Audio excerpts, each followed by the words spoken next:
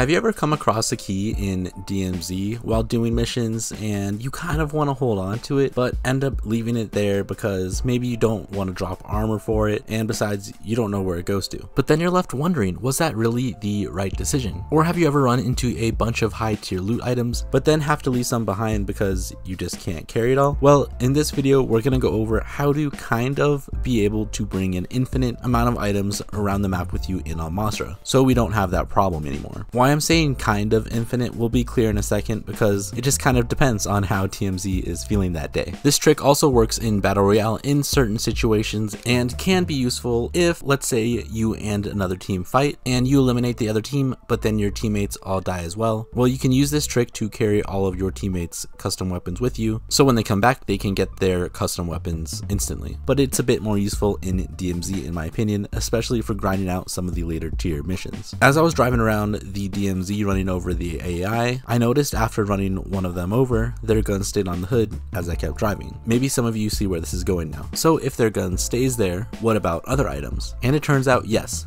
they do. So what this means is that with a little bit of micromanaging our inventory, we can basically bring along as much loot as we want with you anywhere you go by dropping items on top of a vehicle to bring it with you. No more having to decide whether you should keep that key or stow away gas for your vehicle. You can just drop the gas can on top and be on your way. No more having to decide between armor, ammo boxes, and self-revives. You can just have them all. Now, I mentioned earlier that it's kind of infinite, and that's because sometimes the loot does disappear. Why? Well, it's unclear. It doesn't seem to be timed, because in this instance, one of the gas cans disappeared after only about 3 minutes. There was a squad that came and tried to take my vehicle. Not sure if that had any effect on it, but in this test the item lasted 20 minutes. In this other test, the items disappeared only after I exited the vehicle and went into the stronghold. So you might think that maybe getting out of the vehicle or distance would affect it, but here I left and went on the train, looted a bit, fought some AI, was well over 600 meters away, and came back and the loot was still there. So for these reasons, it truly does seem to just be random and in the hands of the DMZ gods. Now, what about when the vehicle gets destroyed? What happens to the items? Do they stay there? Aside from armor randomly staying sometimes, it looks like no, items also get destroyed with the explosion. With that in mind, that does make this trick a bit situational, but if you stumble across the right conditions and use a strong vehicle, then it can definitely be a time saver.